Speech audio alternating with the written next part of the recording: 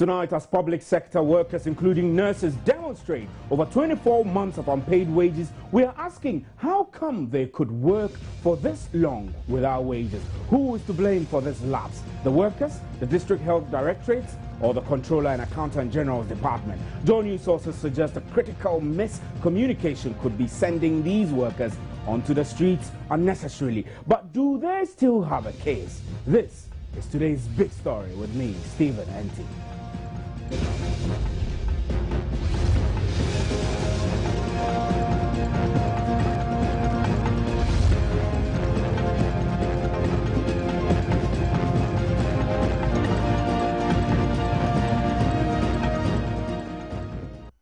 Questions are being asked about how come public sector workers, including nurses, have worked up to 24 months without receiving wages. The workers say other factors like non-payment of their SNIT contributions and failure to provide them appointment letters influenced their decision to embark on the demonstration. But do they have a case? Let's speak to the various unions to get a fair understanding of what their problems really are. On the phone now, we have Kwame Kuma, who is coordinator of the Junior Nurses Association. Good evening, sir.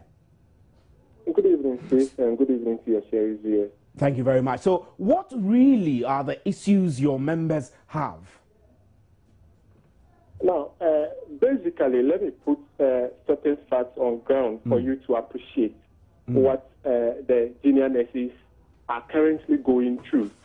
In the first place, when student nurses are in school, they are being given allowance until recently that government policy has stopped such allowances.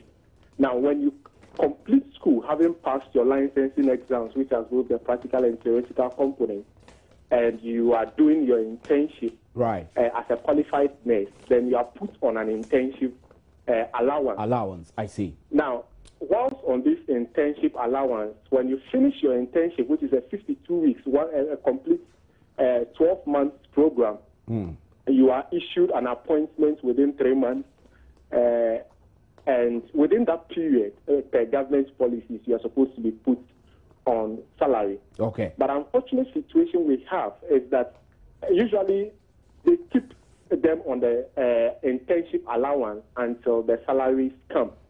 And this internship allowance they keep them on is not for free, because eventually if your salary comes, it is deducted from the salary. Right. Now, but the unfortunate situation we have now is that people have been employed between 6 to 18 months. People have been working for over half a year, and they are still not on salary. And the unfortunate thing is that government has even cut them off the internship allowance they are supposed to be taking whilst they wait for the salary. Now, there is also a government policy that you can't be paid a backlog. Right. And though there are processes for you to retrieve this money, it's quite cumbersome. Now, these junior nurses are supposed to rent accommodation. They are supposed to pay their transport. They are supposed to pay utility bills wherever they find themselves. Some are located at very far places from their facilities. And they are supposed to report at work every day once they are on schedule to work. And without salary, how would they survive? Right, Mr. That alone tells you that they are really struggling in these hard times. We know that the way the cost of things have gone high in this country.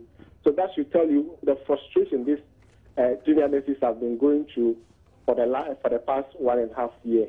Right, Mr. Kumar, let's iron out some of the edges, some of the explanation you've given us. Let's first tackle the internship allowance. So what you're suggesting, or what you're telling us, is that after these nurses, junior nurses, new nurses, graduate from their training colleges, they come in and are supposed to work for a certain period, which is supposed to be an internship period. Now, whilst they're working on this internship period, they are receiving allowances. These allowances have been cancelled. That's what you're telling us.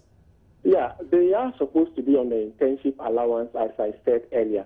But the situation we face now is that, you see, because of the delay in paying them their salaries, when they finish their internship, sometimes they are allowed to continue to be on the internship allowance until their substantive salaries, their real salaries, begin to come in. And when the salaries are paid, they have the internship allowance they were taking previously deducted from their salary. Okay. Now, they are not on internship as I'm talking to you. The people on the street are people who have finished their internship. So they should be on their full salary as stipulated by the single time salary structure. And this is not being paid to them. And even the internship allowance they were managing themselves with has also been stopped for about 4-5 months now. Right. Mr. Kumar, let me hold you briefly and go back to the telephone lines. Kweku Asante-Krobia is president of the Ghana Registered Nurses Association. He's also joining us. Good evening, sir. Good evening, Mr. Krobia Asante. Good evening, sir. Now, let me ask you a critical question. It seems nurses and doctors have become public workers who demonstrate the most. I mean, why is it so? Why can't nurses in particular and doctors? I mean, I know that this particular situation doesn't affect doctors, but why is it that these public health workers are unable to go to proper arbitration and resolve their matters, and they resort to demonstrations and strikes all the time? Hello? Yes, I can hear you. Yeah, the simple answer to your question is that the government is not abiding by the principles of employment contract between nurses and doctors on one hand and then the government. You see, we are a category of healthcare providers called essential service providers. And we do everything possible to honor obligation as critical healthcare givers. But it remains a mirage. Our expectation for government to honor her part of the deal, that is the employer for this matter, as we give off our best, we expect that government must also give off its best. Her best. I mean, and if you come to consider that the matter at stake is simply that nurses have been engaged to work and they are working. Some of them having worked for about close to 10 months have not even received their appointment letters. Those who have been working all this while without a pay packet. And will you consider us as essential service providers and yet deal with us this way? Yeah, but Mr. Krobia Asante, my key question is that why did it have to take this long? I mean, 6 to 18 months. Somebody is working, and your members have not been able to resolve the matter. They wait till 24 months. If you're not getting salary for 24 months and you're still working, there must be something wrong. Can you tell me what kind of communication is usually given to your members before they continue working and working and working, and still the salaries don't come and they continue working? I must tell you that we have been doing a lot of communication. So we have been doing roundtable discussions over the issue. Government believes that he can wave his high-handedness on the ordinary worker of this country and this matter, the essential service providers I'm talking about here, who are nurses.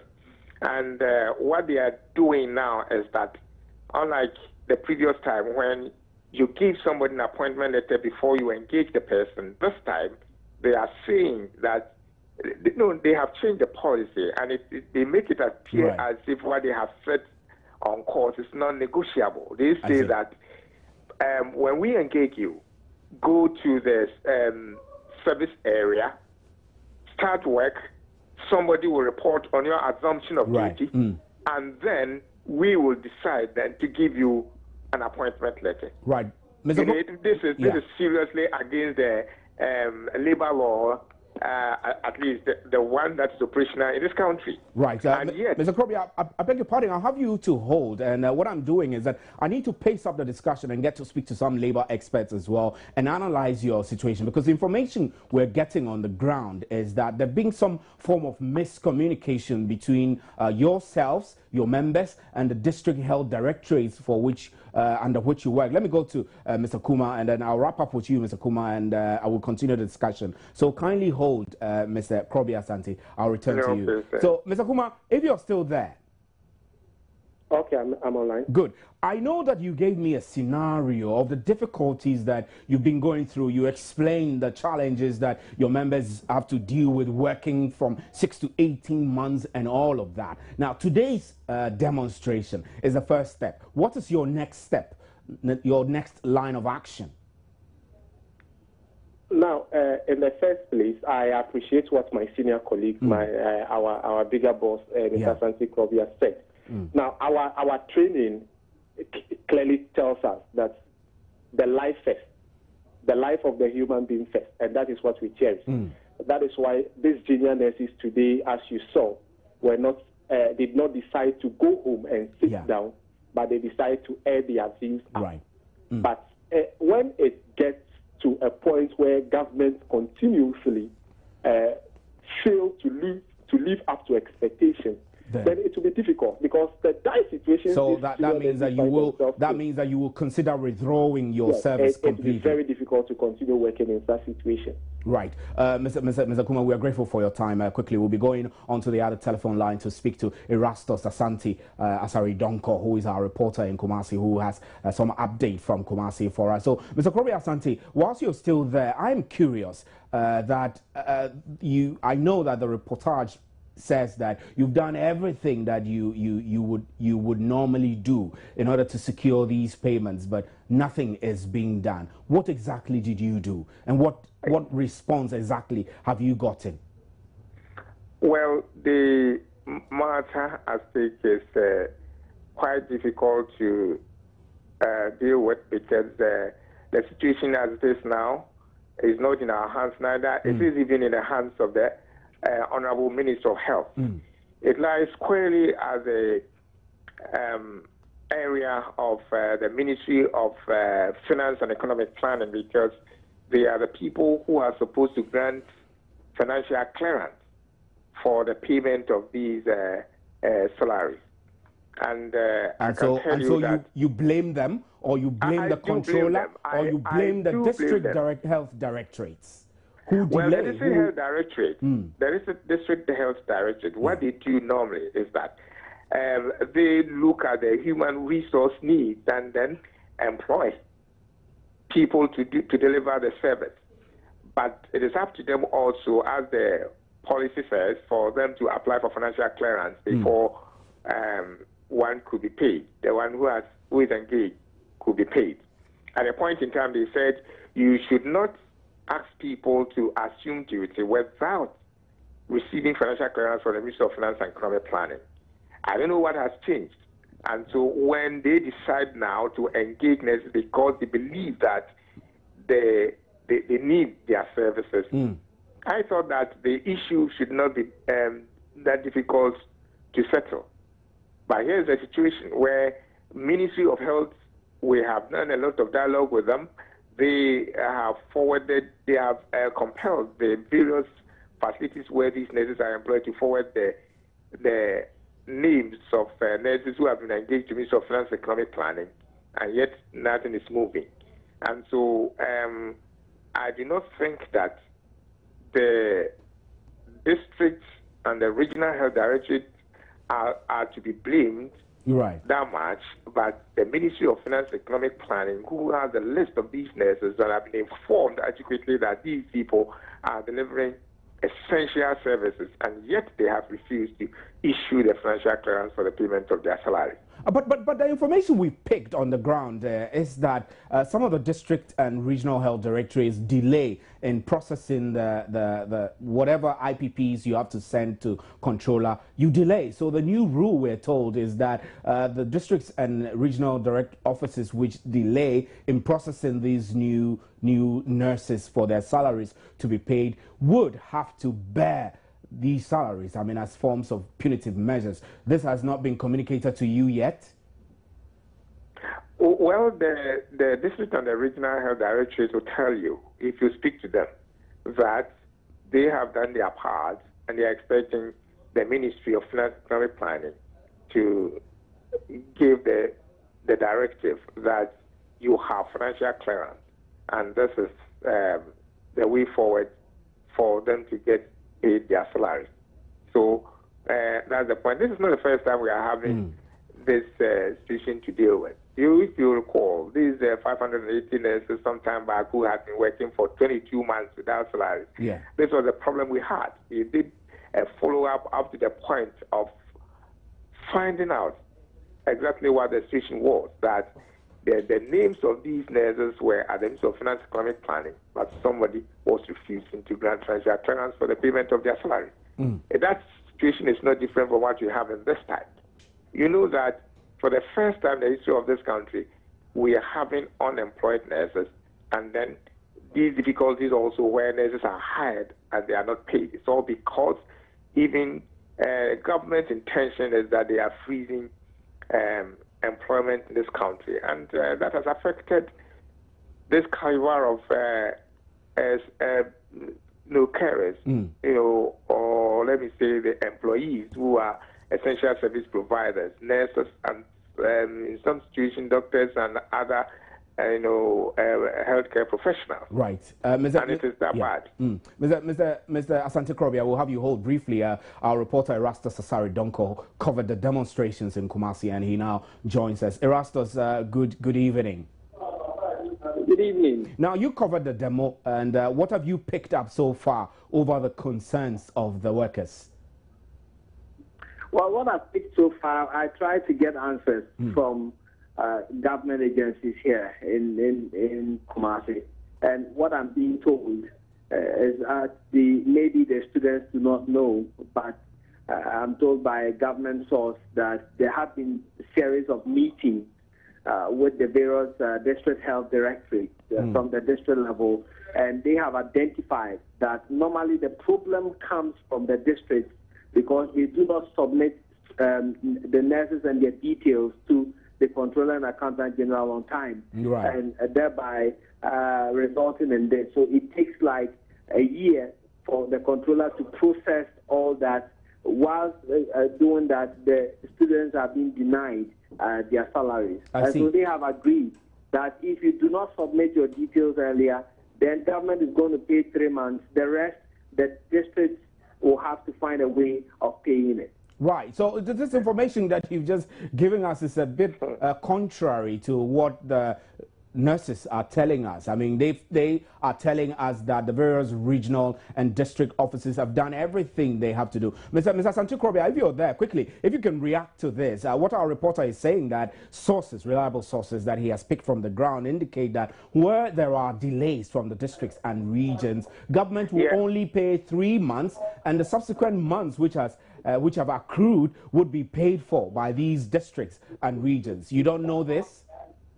Yeah, I do know this, and this is another injustice they are doing to my nurses. You know, once you are engaged and your first pay comes, if the employer owes you arrears of, say, you've been working for, say, 6 months, they pay 3 months, and then that is all. All they give you is a paper to say that you fill a form for you to fill, and then answer questions as to how your pay was delayed, which I believe is not even the nurses who are supposed to answer those questions. Right. And they pay 3 months. And we tried very recently to find out from where this directive has come. And we spoke to the administrator of Ashanti region, and then he wasn't able to tell us. And he said that it comes from government. And they themselves are baffled as to why they should deal with the situation this way. And you see, the gentleman perhaps was talking about these nurses who are yet to be engaged. These are the people whose information details are collected by the administration and then forwarded to perhaps these are the people whose documents are delayed, and not those who have started working. By the time they start working, their details are already gone. Right. So that's what I'm talking about. Mr. Santi-Krobia, so you would not accept that perhaps your members got it all wrong, that they shouldn't possibly have gone on demonstration if they already knew that some of these delays, avoidable delays, were not caused by government? Well, in the first, let me say that the association is not in favor of this demonstration because we keep on talking. And the last time we met, I told them something was being done about it. I've gone to the extent of talking to the highest hierarchy about the situation, and there is an attempt being made to even book an appointment with the top officials in of finance and economic planning, so we could know what exactly they have to tell these young nurses. But what they are doing also is something, I've told you, we are not in favor of it, but I don't think it's also wrong for them to do this. They are doing this not because they don't have information. They are doing this to let their voices be heard wider, you see, so that it will put pressure on the people who are supposed to listen to them. So that they will work faster. That is the point. It's not that they don't have information. They do have the information, and they recognize that they are not being treated well at all. They have done injustice to them, and somebody will have to answer questions. Right, Mr. Asante Krobia, we are grateful. Asante Krobia is president of the Ghana Registered Nurses Association. We thank you very much for your time. So, Erastus, if you're still there, I mean, now it's obvious. I mean, the Ghana Registered Nurses Association says that it's not exactly in favor of this demonstration, although it doesn't think that the members are wrong in going on this demonstration. From where you cover the demonstration, I know that you've spoken to a wide range of government sources. What are they telling you? Are they giving you assurances that this issue will be resolved soonest? Well, I'm not being given any assurances. It looks like they think that the problem is not coming from government. They've already communicated their stance to health directorates, and so they should rather educate these nurses and try to find solutions to the problem. That's the impression I got from these government sources. So I'm not being given any assurance that government in the meantime is going to do A or B to alleviate their suffering. Right, and we're told that the demonstration was not exactly impressive. I mean, and looking at the fact that it's coming from, well, I mean, the hub of the opposition MPP, there are many people who thought that this may have some political undertones. Did you see that reflected in the demonstration on the ground when you went? You covered it? No, I did not experience that at all, but the explanation I was given for the low turnout was that, well, there is some level of apathy, though all the students who are affected really want to come out, but then some of them are afraid of victimization, and so that accounted for the low turnout. Right, so Erastus, we're grateful for your time. Now, before you go, I do know that you're still snooping out for some more information. Is there anything else you could like to share with us to broaden our understanding of the challenges that these nurses say they're facing and the responses which you've gathered from the ground, if there's anything we can follow up? Well, when you look at them, these are nurses who are really suffering. In fact, all of these diplomatic ties aside, these are nurses who are really suffering. Some of them are working in the rural areas, and they have to travel miles with the meager sum they get from their families. They are still being supported by their families. Some of them are walking to health facilities, and you get the impression that this will have a toll on the health delivery they will give to their patients. And so it's a very delicate area that I think government should take a critical look at. And when whilst you were engaging with these demonstrators, did you get the sense of frustration from them over the many issues that have been raised, and whether they were helpless and didn't know what to do because they lack information, or what? What exactly is the problem? Well, exactly, you could see frustration written on their faces, and they think that they've been left to their fate by the powers that even their own members, their leadership, their senior staff associations to fight their own fights. And they feel that it's not fair for them to be going through all that, and it looks like government is insensitive to their plight, because one student in particular told me that she has to leave her baby at the daycare center. She cannot afford to pay for the daycare center because she doesn't have the money. That's very sad. And so they want government to meet them halfway. That's very sad. Erastus, we are grateful for your time on today's big story. Thank you very much. Erastus is a Joy News reporter in Kumasi who joined us. Let's get on to the other telephone line now and speak to a Labour expert, Danso Echampong, who has been following the issue. Good evening, sir. Good evening. So what would you make, of this group of workers who have worked for 24 months without pay and they would continue working? I mean, do you suspect something is not right? No, I don't think things are working very well as far as government payroll administration is concerned. And I think that this thing has persisted for far too long. And it's the obligation on the employer, once you have given somebody employment letter, to pay him or her as you've agreed in the contract of employment. And therefore, that delay is no excuse. I heard that they want to blame the district councils and all those things. Whoever gave them the appointment letter under law is an obligation to pay them as contained in the contract of employment. And therefore, I think they need to find a way to assuage, the anger of those guys, not to continue to provoke that, so that they can sit down and have an amicable settlement. The government can schedule the payment and start showing good faith.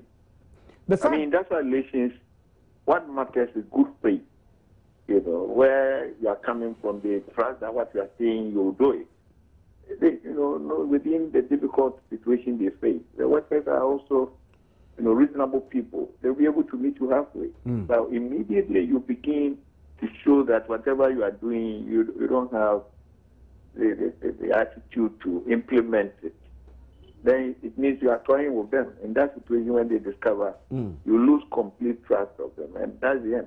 The sad reality is also that that these workers are essential service providers. Doesn't it matter that perhaps as essential service providers, they should be giving some form of preferential treatment when it comes to the processing of their wages and things like that? Would you fault government for not doing this quick enough, or you will fault the unions for embarking on unnecessary demonstrations? You see, the essential services are provided under the Regulation 20 of LI 1833 has listed a tall list of institutions they call essential services. And the law specifically says these institutions cannot embark on strike. My attitude towards it is that then the employer and the workers to be engaged in such a way that you will not force them to go against the law. But in a situation where somebody has worked almost 2 years and it's not been paid, how can you justify it? And then you go before him and flag the law and say you cannot go on strike, you cannot do that. It's not fair. I have said it many times. That notwithstanding the fact that we have this law within that deprives them from embarking on strike, we should also be very careful that we don't push them to the wall that they will only react by going on strike. So industrial relations should properly be practiced according to law. We all should try to be partial to law and make sure that whatever the law has said, within the limit of our abilities, let's begin to operate within. If not, then the law will be set aside and we'll be operating within, a system that all of us... So what you're saying is that in the application of the law, I mean, they should add a human face. No, see, within the application of the law places obligation. So once you are in a contract situation, it's not that you pick and choose. If this is what the law is saying do, you need to do that. For industrial relations, that's how it operates. That's why you cannot tell the worker that you are on illegal strike, because the law says do A, B, C, D before your strike can be called legal. If you don't do it, there's no middle ground. Right. In the same way, the employer has an obligation. If he doesn't discharge that, we need to inform or tell the government in the face or the employers in the face that what you are doing is wrong. You are precipitating crisis in the health sector. Right. And all of us need to do that because Ghana is becoming, we are now beginning to have too many, industrial commotion. And it's not giving us a good picture outside. That's right. As if laws don't operate well within our country. And that is the last thing this country, a picture we need to send outside, that notwithstanding the beauty of laws that we have, nothing works. Right. We're very grateful for your time, sir. Dansui Champo is a labor expert. And my name is Stephen Anti. Thanks to you for making time to be with us on today's Big Story. We'll be right back with an interactive segment. Do stay.